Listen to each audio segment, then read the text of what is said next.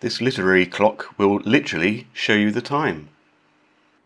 If, like me, you have an old Kindle literally gathering dust in a drawer somewhere, I'm going to show you how to repurpose it into this literary clock. Now, the instructions are available online, and I'm going to give you a walkthrough of how to install the necessary software. We will need to know some information about our Kindle to be able to choose the correct files to jailbreak it with. So simply switching it on and going into the menu, we look at the settings and the information that we need. Two things. The beginning of the serial number will identify which model of Kindle, so links in the description. This turns out to be a Kindle 3 Wi-Fi, and the version that it's running is 3.3, so those pieces of information are important to us. Having determined which model of Kindle that we have and the code that it's running, the firmware version, we come into this page here, and this file is applicable to myself. Obviously, if you have a different version, you need to follow the instructions below, but I'm going to grab this one. In the jailbreak files that we downloaded, there's a readme file, and what we need to do is to place the correct version of firmware into the root directory of our Kindle. And as it explains here, the different varieties, as we saw was a B008, which is the Kindle 3 Wi-Fi, and therefore we are looking for the file K3W, and here we can see it in the directory. Now we connect up our Kindle and see that it's been recognized as an external USB drive. We are in the root directory. Now we simply copy and paste into our root directory. So the next trick is we have to eject and unplug the Kindle and install the update. The first thing to do is to eject it.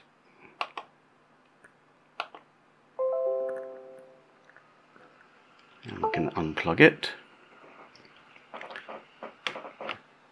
And going to Home, Menu,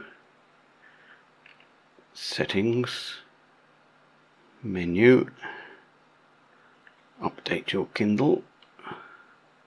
Okay. And the update is installing. Update successful. So the update has been completed, and nothing looks very different. The USB network hack and installing Python are done in exactly the same way. So go ahead and do that, and we'll reconvene when we have everything. Having installed all of those things onto the Kindle, the next step is, as it says here, you should now be able to log into the device using SSH. Whilst that is true, there is a magic spell that you need to get it to work. Actually, on the Kindle, we have to activate the USB network function to be able to connect to it either via the USB cable or via Wi-Fi. So in the first instance, we just switch it on and then get our keyboard by, in this case, hitting the del key. And the first command that we need is ;debug on. Note that the O is a capital. The next thing we do is to activate the USB net. Similarly, we go in here. Now, depending on your Kindle, in my case a Kindle 3 Wi-Fi, the command starts with a tilde. On others you need to use the tick, which is this guy up here, not to be confused with the single quote. So USB network, and enter that. Now when we connect our Kindle, normally what will happen is that it will be detected and then appear as a USB drive. But in this instance, we heard the magical ping pong.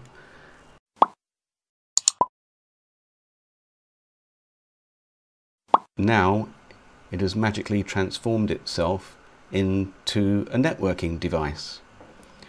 Looking into our device manager, we can see that this USB Ethernet or in this gadget has appeared. If we now look in our networking, we can see that a mysterious Ethernet has appeared. Now, I've already been through this process before.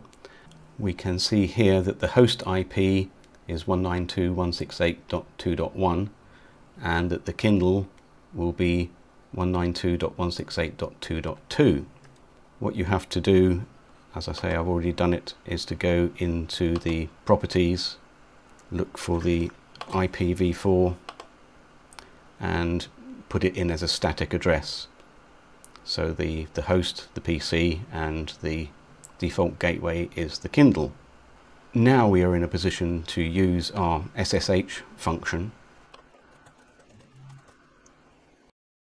to log into our Kindle. Now we need to find out what the root password is, and on the page here we can see clearly we need to put in our serial number, and we can see our selection of possible root passwords to try.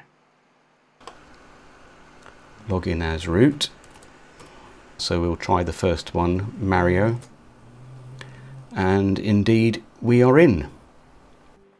What we need to do now is to go to the root directory,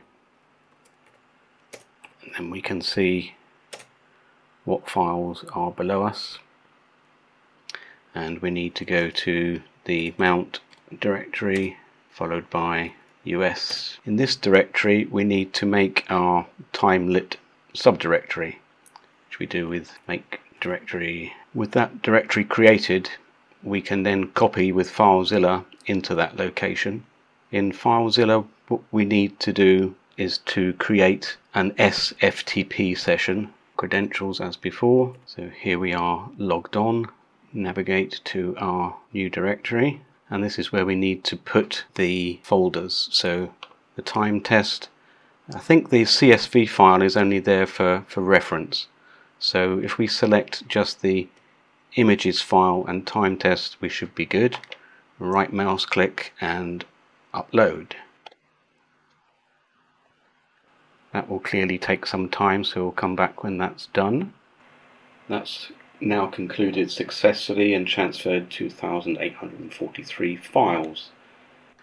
So the final thing is in this Mount US Launchpad, we need to create a file called startclock.ini and put this in it. So let's copy that stuff there. I'm now going to create a hideous crime for which I will burn in hell for all eternity, which is to create the file using WordPad. There's our file. We want to save as plain text document with that name. Save that in the same file where we downloaded the lit clock things to. Again, back in FileZilla, we navigate to the Launchpad directory as it said, and now we can upload our start clock to that directory. To make the display change every minute, we have to edit the crontab file root and add this line in here. Now, if you've stuck with me this far, you will no doubt realize by now that this is going to be a lot of fun as well. Notice it says when you log in that the system is mounted as read-only. So we need to change that if we're going to edit the system file. We make it read-writable. Go to our crontab directory. We can see it only contains the root file. We make that file writable and then edit it using vi. Now, anybody that's used vi before will know it's as user-friendly as a cornered rat. So I think the easiest way would be to go capital G, capital A, which will then append to the end of the file. Now we're appending to the end of the file, we need to put in our 5 asterisks, followed by the rest of the command. Now we hit escape to go back to the command mode, write our file, then we can quit Vi. Goodbye Vi, pleasure as always. We should now restart the cron function and finally remount the system as read-only. Also notice on this page that the timelip file is at the end of the instructions. That's where we find the timelip files. If you've gone through all those instructions and followed them pretty much to the letter, then it should work for you. I think you'll agree that that was a lot of fun.